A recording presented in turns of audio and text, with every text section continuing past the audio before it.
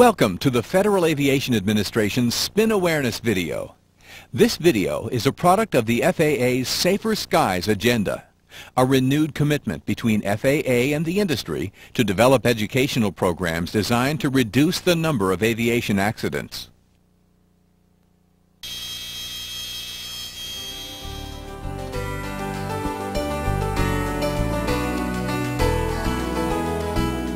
Hi, I'm Tom Polberesny, President of EAA. One of our important missions is safety, whether it's safety in building or flying. That mission is shared by the International Aerobatic Club, a division of EAA. IAC is a competitive aerobatic organization, but more importantly, their focus on safety reaches all pilots flying all types of airplanes. They've had an outstanding safety record over the last 30 years in aerobatic competition. It's because of that record that FAA commissioned IAC to prepare the video that you're about to see. IAC partnered with another EAA affiliate, the National Association of Flight Instructors, the Teachers of Flight, in preparing this information. I hope you find it to be educational, informational, and more importantly, of value in making you a safer pilot. Enjoy the program.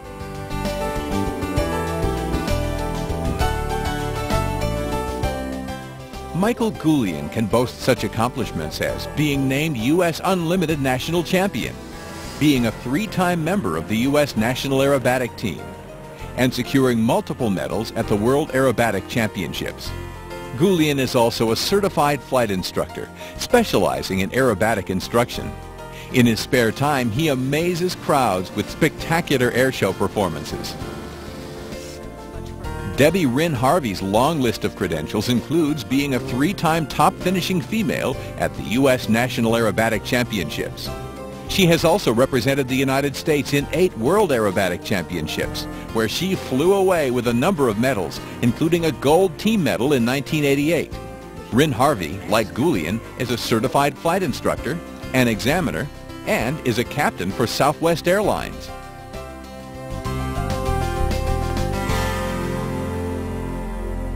The FAA has identified 6 categories into which the large majority of general aviation accidents can be classified. Number 2 on that list is loss of control. In fact, loss of control associated with inadvertent stall spins continues to account for roughly 10% of all general aviation accidents and 25% of fatal accidents. You know, Debbie, unless you're a certified flight instructor or you've taken unusual attitude training, you've probably never really experienced a spin. You're right, Mike.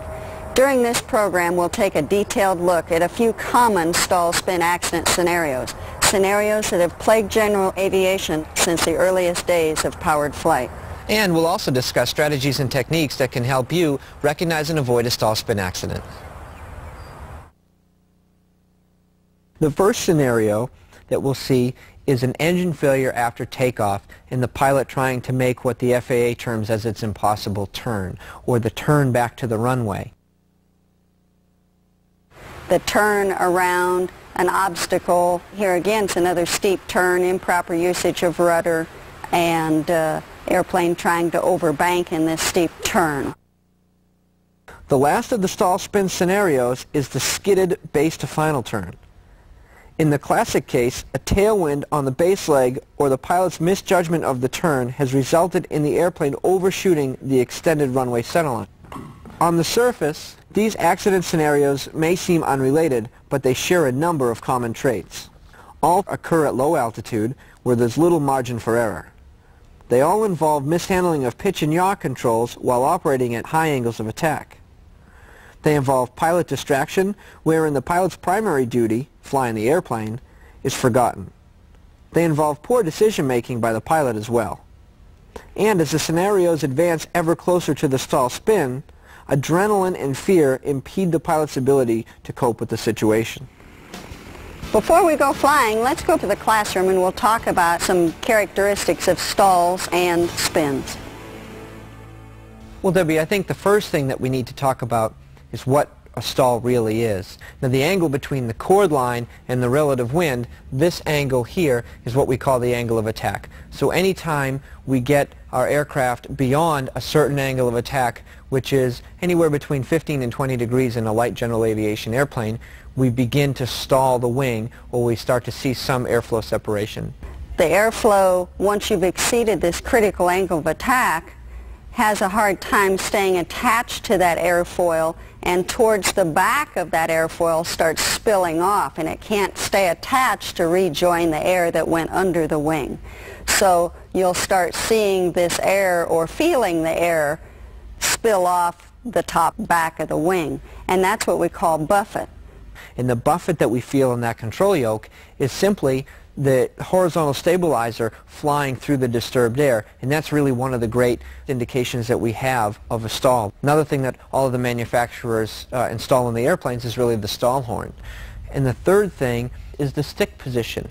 There is no better indication of how close we are to a stall, or what our stall margin is, as to how far the stick is back. As the stick comes back, our stall margin decreases. So I can be flying in the back seat of my decathlon teaching an aerobatic student. I don't even need to know what the airspeed indicator says. I know how close to a stall I am, both either doing a loop or slowing down to show a stall, or in the stern just by where the stick position is. And that's really my greatest indicator of my stall margin. The airspeed and the airspeed indicator are really secondary means of stall indication. Angle of attack is really what we're concerned with. Okay. There are some other factors that affect the stall, some being contamination on the wing. We talk about ice, things as small as bugs, dirt, any type of contamination on the leading edge of the wing that will disturb the airflow over the wing affects the stall. Another thing that affects the stall is the weight of the aircraft. Obviously, this little wing needs to support the whole weight of the airplane, so the heavier the aircraft, we also have an increase in stall speed. And the last thing I think we should probably talk about, and the most important one, and something that a lot of people don't really understand, is bank angle and its effect and correlation with the load factor. Some people call it G-force or load factor. It's really the same thing. And we've put 3 airplanes on the board here for the discussion purposes, just a training Cessna 152. And when I train my students, I try to teach them that the wing is most efficient in level flight. It's designed to fly in level flight, and that's where its peak performance is. But when we start to put that airplane on its side or bank the airplane, we lose some of its lifting efficiency, and some of its vertical component now has to become horizontal component. Well, what does that really mean? It means when we bank the plane, the wing's lifting capability isn't really as efficient as we want it to be. So what will happen when we bank the airplane? If we don't do anything, the nose will drop in the turn. The airplane will turn with horizontal component of lift, but it will descend. So what do we need to do as pilots to maintain level flight? We need to bring in a little bit of back pressure. What does that do? As we just said, when we bring the back pressure in, the stick comes back. What happens when the stick comes back? The angle of attack increases. Well, we can see here at a 45-degree bank, the stall speed is increased to 48 knots because we have a higher load factor on the airplane in the turn. And then if we exaggerate that more to 60 degrees of bank, the stall speed on a Cessna 152 is 57 knots. Well, amazingly enough, the best angle of climb speed on a Cessna 152 is right around 57 knots. And we're not really used to looking at the airspeed indicator around 60 knots and seeing a stall. But if we're in a 60-degree bank turn and we're slow and we're turning and we're trying to maintain level flight, we're closer to the stall margin than we really think. And that's really, I think, one of the biggest stall spin scenarios is a tight turn like that, steep angle of bank looking at an object on the ground, and that starts our stall spin scenario. Regardless of the airplane, each bank angle corresponds to a specific G-load during steady turns.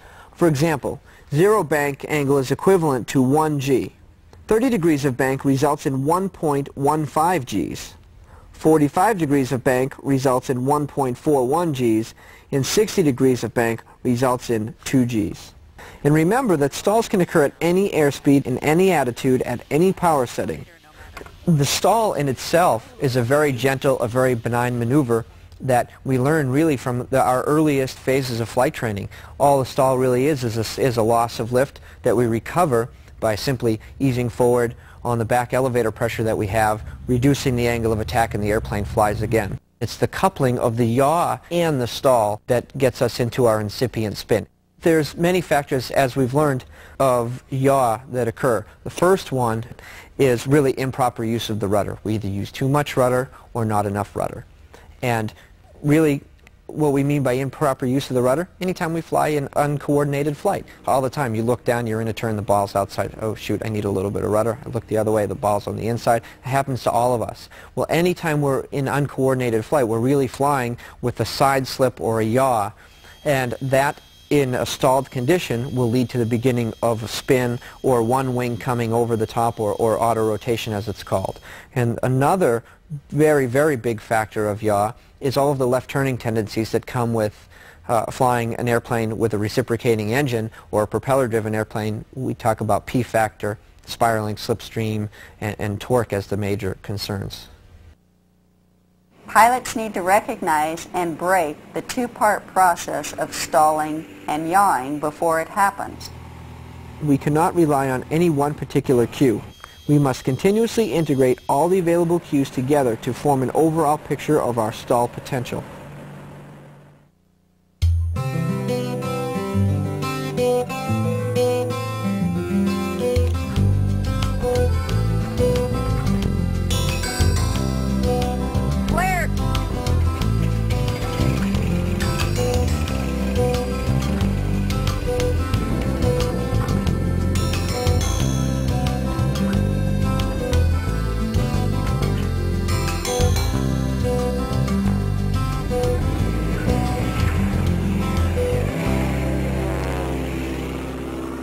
The first scenario has the engine failing after takeoff, where the pilot tries to make an immediate turn back to the runway. Some of the common errors making this a deadly strategy are not enough altitude to safely execute the turn.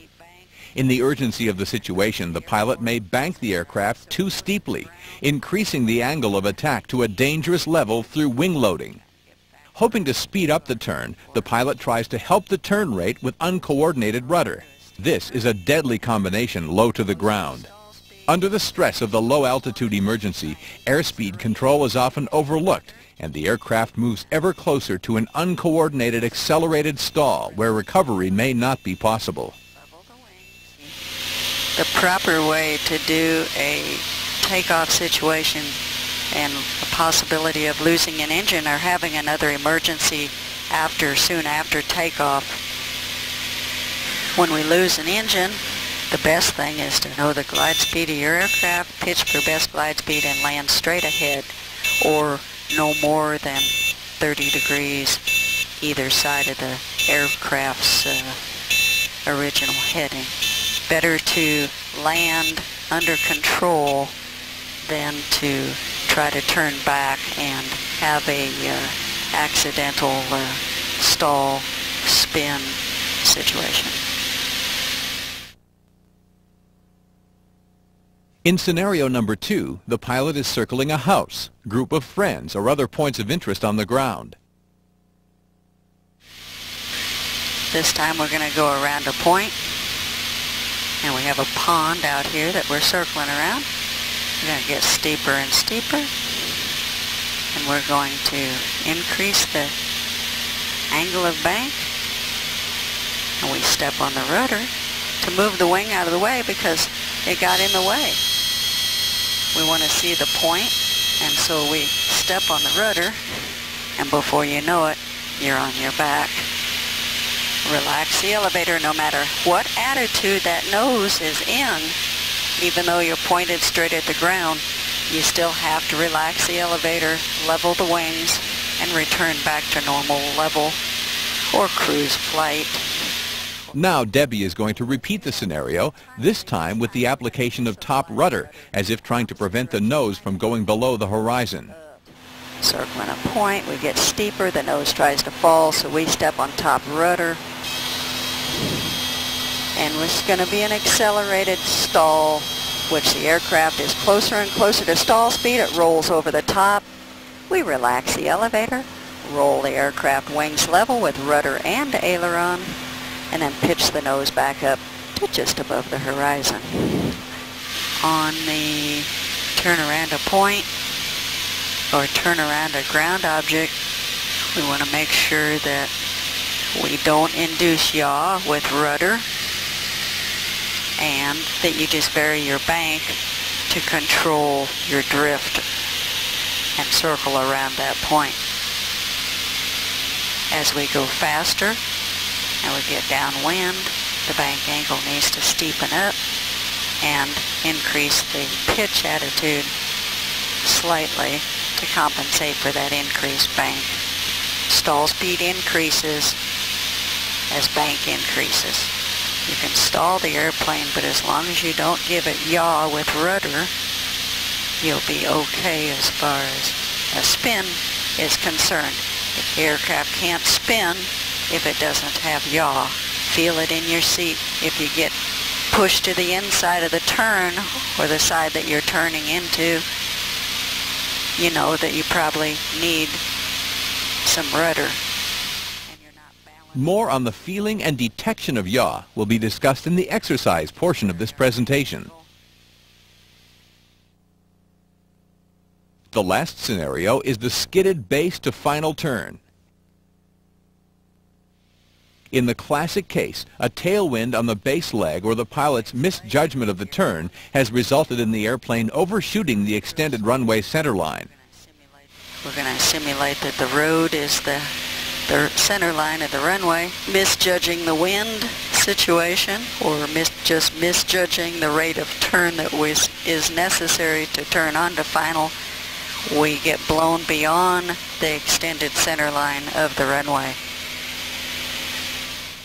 Now steeply banked with low airspeed and a high angle of attack, the pilot applies rudder to expedite the turn.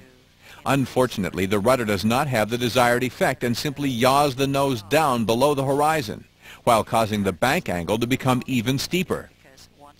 Often the pilot freezes on the rudder and focuses instead on recovering the nose-low pitch attitude by pulling further aft on the elevator control. Simultaneously, the pilot applies opposite aileron to control the steepening bank angle. These are perfect inputs for an abrupt spin entry. What we want to do is, if we see that we're going to get blown beyond the center line, either steepen up the bank, but keep the nose down so that you can steepen up the bank and not get close to critical angle of attack.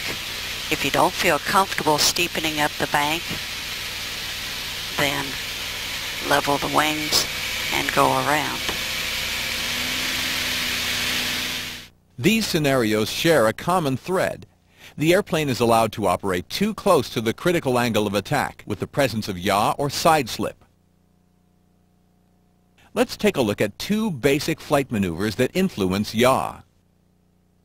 Anytime our nose is above the horizon, you'll notice the airplane wants to yaw to the left. The ball goes to the right, but also we can feel it in our body. Our body gets pushed to the right. And you'll notice if you look out the front of the airplane is yawing to the left. What we can do with our feet flat on the floor is you notice the yaw. If you push on the right rudder to stop the yaw, to keep the nose straight ahead of you, to keep it on a point, it takes right rudder. Now all of a sudden you're balanced in the seat. Debbie brings out a very good point on feeling and reacting to yaw. In essence, you as the pilot can become like a ball in a turn coordinator. If you feel yourself being pushed to the left, you know you need left rudder. Conversely, if you feel yourself being pushed to the right, you need right rudder. Bottom line is to be active in seeking that balanced position in your seat. Notice that when we bank into a left turn, the nose will yaw to the right initially and then come to the left. So left bank, the nose goes off to the right and then goes to the left. And we'll do the same to the right. When you bank to the right, the nose initially yaws to the left and then yaws back to the right. So what we need to do to correct for that yaw the wrong direction is use a little bit of rudder in the direction of our bank.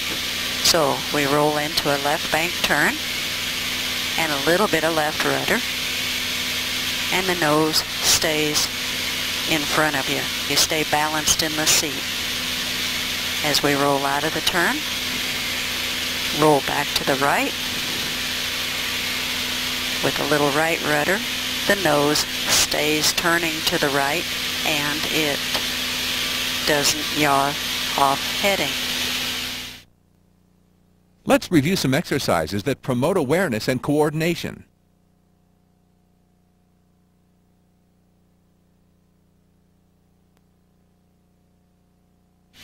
What we can do now is we pick a point out ahead of us and we just roll from a left bank to a right bank. It's an exercise for rudder coordination and yaw coordination.